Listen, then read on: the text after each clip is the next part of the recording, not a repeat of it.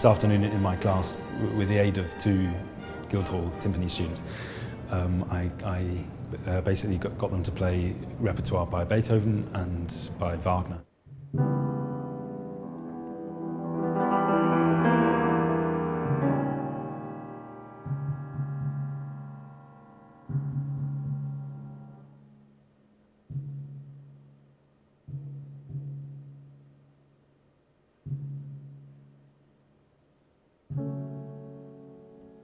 We tried to take the extremes of the palette of sound that they were managing to get out of the timps. We just tried to push the boundaries and get them to really get into the extremes of the sound world that they were able to pull out of these German timpani.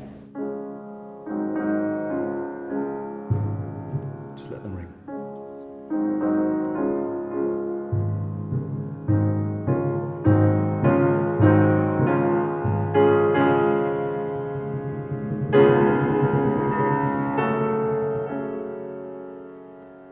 The residency of the Leipzig Gewandhaus Orchestra at the Barbican is a very important partnership for us at the Guildhall School.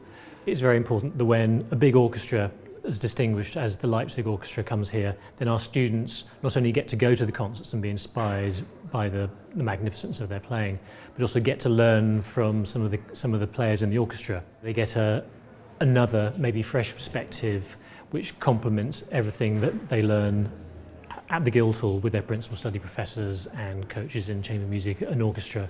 What they get from it is invaluable because they can get an insight into how other successful musicians think about music, how they do things, and it takes them away with maybe some more information, some more insights, some more questions, which they can take back to their teachers. You've got so much control over the way the brass play when they come in after your sort of 3 or 4 bars of solo. The quieter and the more secretive you've played your solo, they really do subconsciously listen, and then the brass play far warmer and more distant. It's wonderful. You've got incredible power. Today I've learned about thinking about a different type of sound, and also going with that to play in the Barbican. It's much different, obviously, the tiny box room I'm used to practicing in. So it's good to not only do the drums themselves sound totally different to what I'm used to, but then playing in a hall.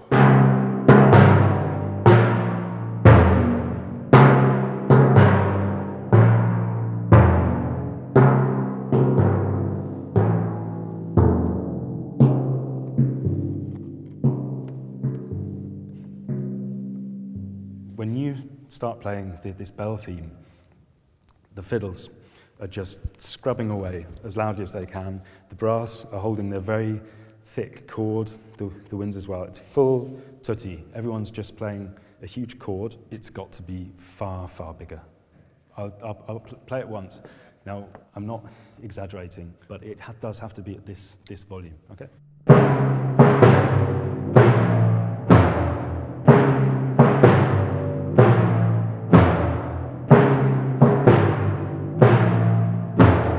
I was looking at or studying the Beethoven 9th Symphony, so just the 1st and 4th movements, and we just looked at select parts of those, generally the harder parts, and just looked at how to play them on the different style of timps, and also a different way round from the way I'm used to, because the timps are the other way round from high to low, and just how to fill a hall with sound, because you need much more sound than in a small practice room.